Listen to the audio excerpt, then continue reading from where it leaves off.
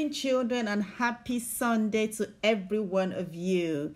I'm sure by now you have all gone back to school. And how is that going? I hope you're enjoying your new classes, you're settling down, making new friends, and having a great time.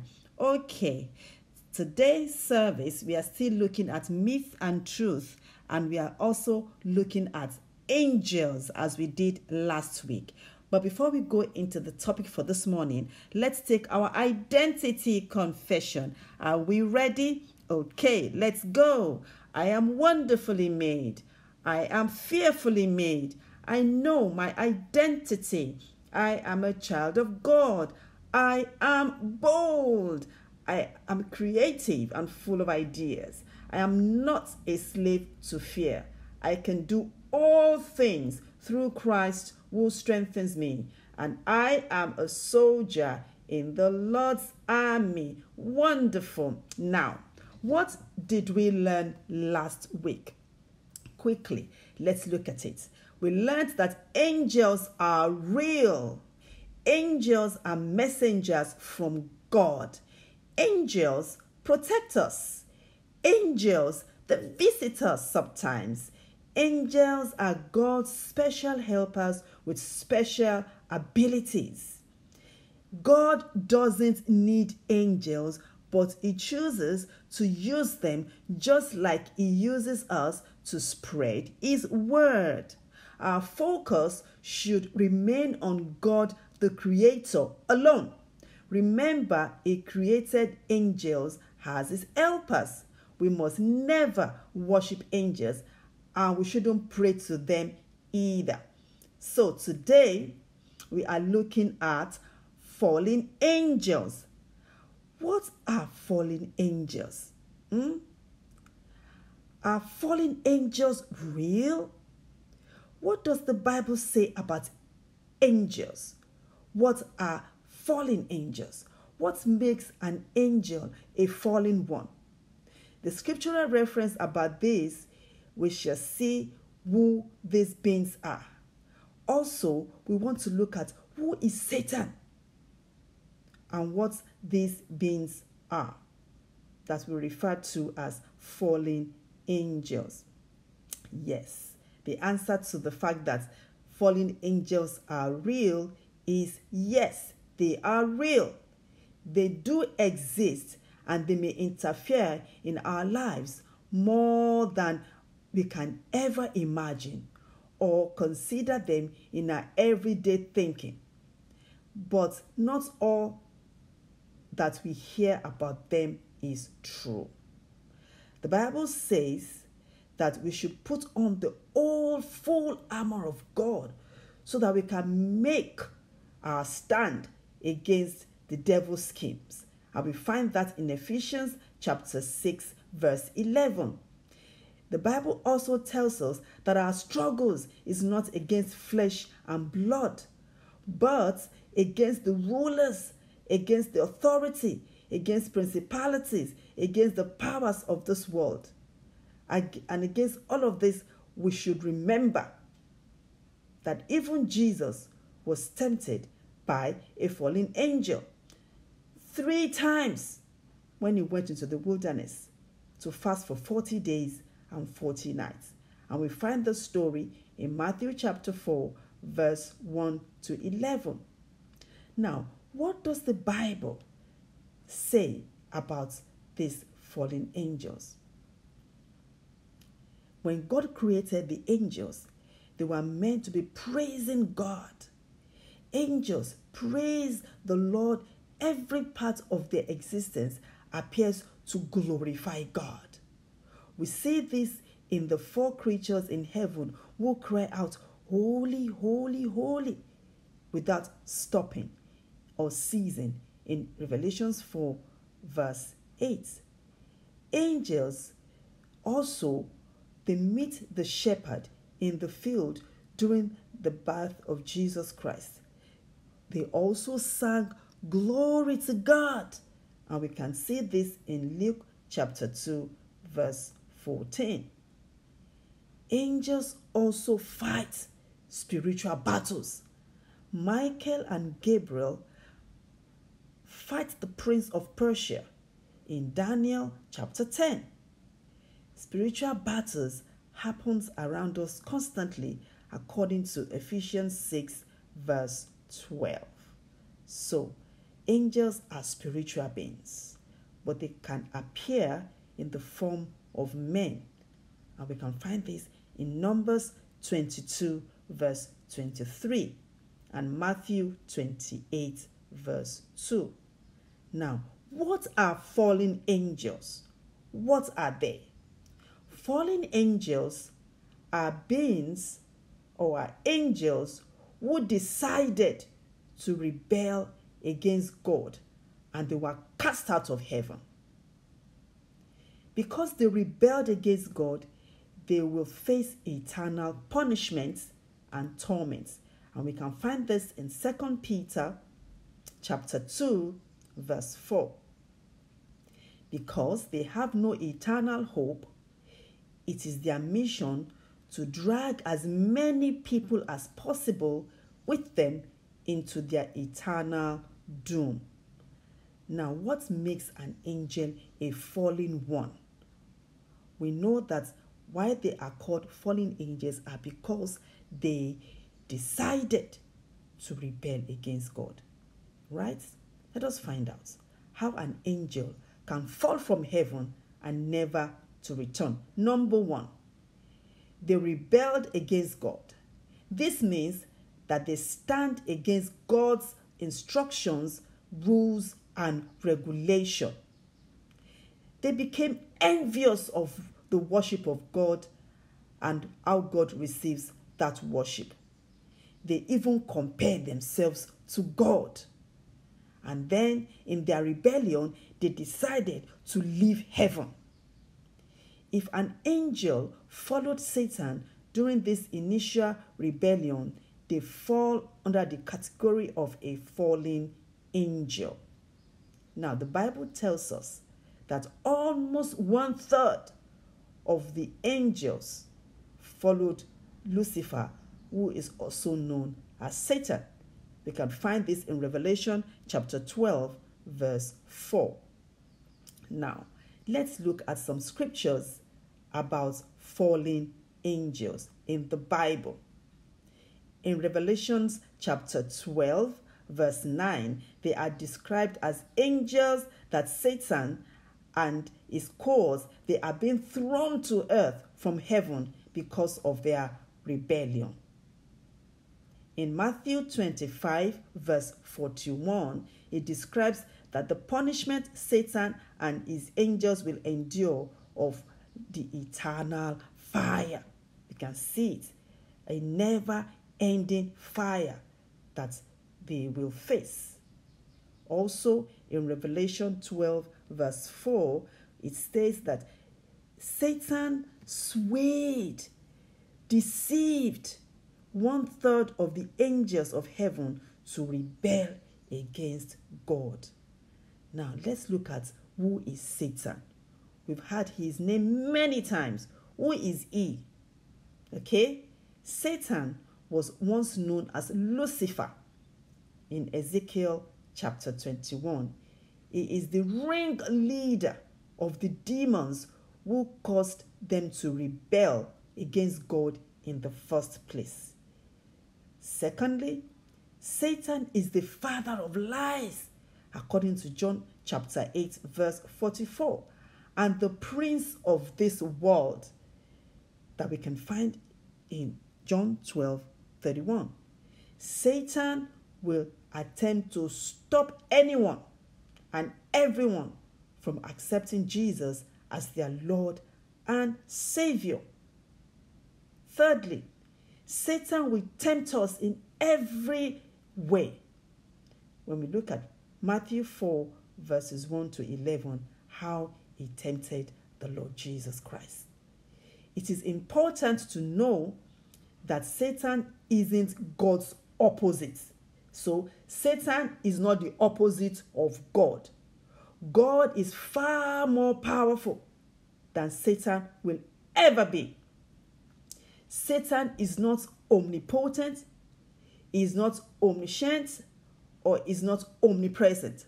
That means Satan cannot be like God in this regard.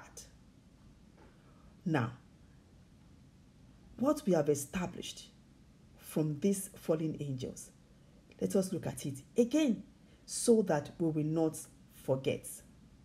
Fallen angels cannot inhabit a believer. That means a demon cannot inhabit you, a child of God. They can only tempt you. Okay? They can only tempt you. And why is that? Because you have the Holy Spirit on the inside of you. These fallen angels, known as demons, they are not more powerful than believers. They are not.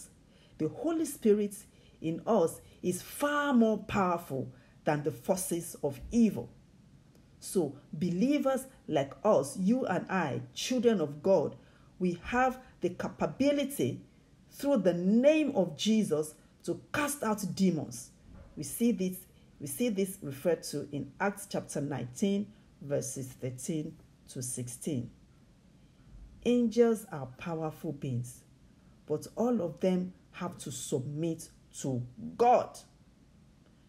Demons cannot carry out any action outside of God's will or plan. Although they are strong, God is stronger, and God's plan will always win in the end. Now, what have we learned today? Are fallen angels real, truth, or are they fictitious, or are they myth? Today, we learned that fallen angels are real. Angels are made to glorify and serve God. However, fallen angels were rebellious. So a fallen angel will stand against God's instructions, rules, and regulation. Today, we also learned that Satan is Lucifer. He is the ringleader of the fallen angels, who are also known as demons. And from Revelation chapter 12, verse 9, it was described that Satan and his angels are being thrown to earth from heaven.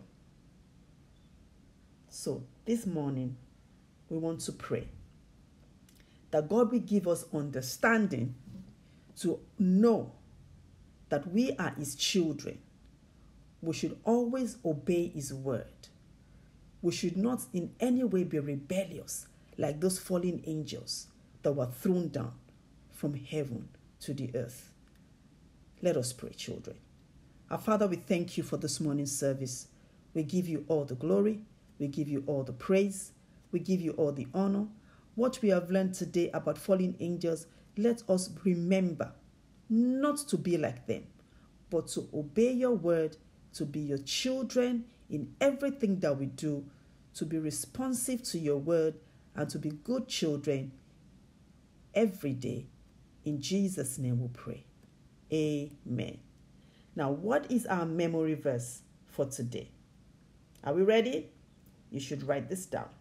Our memory verse today is from Ephesians chapter 6, verse 12, which says, "For we are not fighting against flesh and blood enemies, but against evil rulers and authorities of the unseen world, against mighty powers in this dark world, and against evil spirits in the heavenly places."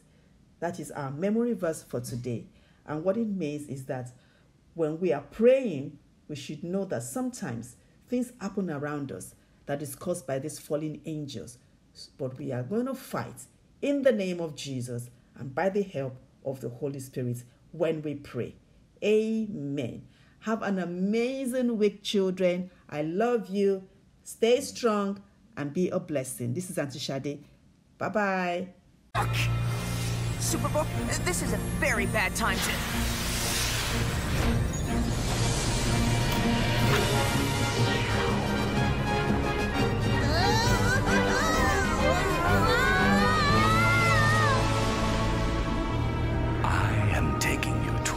place and time when disobedience destroyed the world.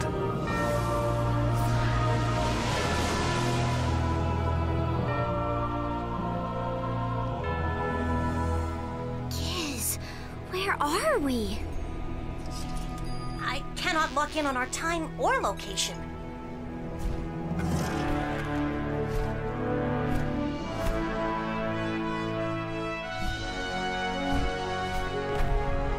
Do not be afraid. No harm will come to you here. My name is Michael, and you are in heaven. The perfect gift that God has promised to all of his children.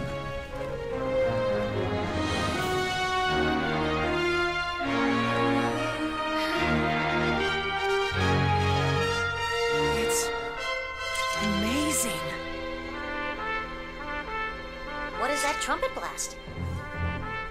I do not know.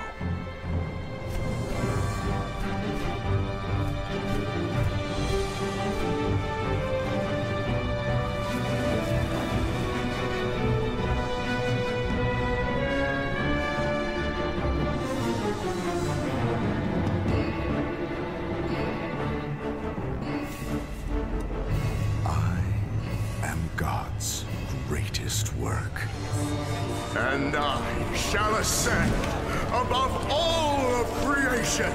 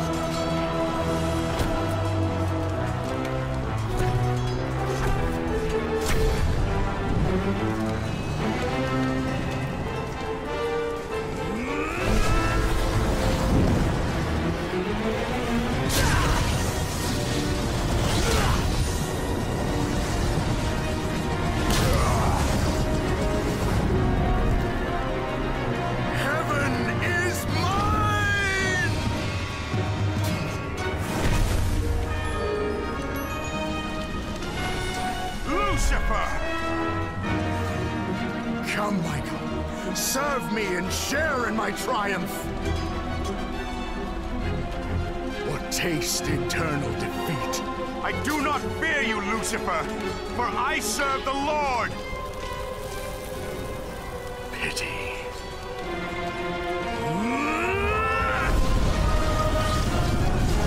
I am too scared to look.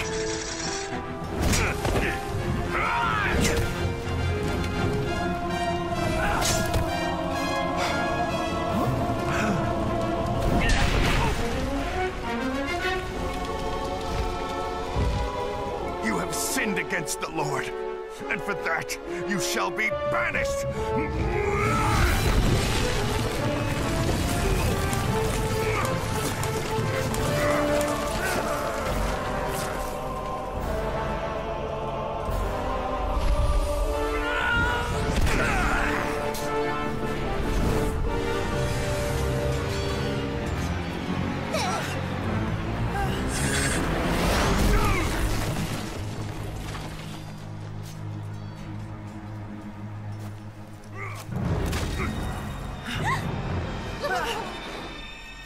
Help me.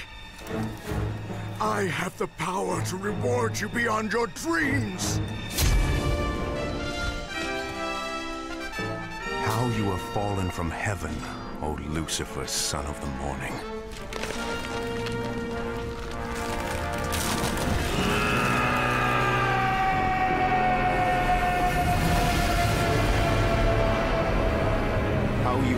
down to the ground. You who weakened the nations.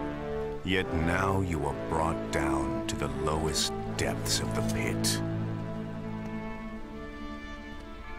Why did he do this?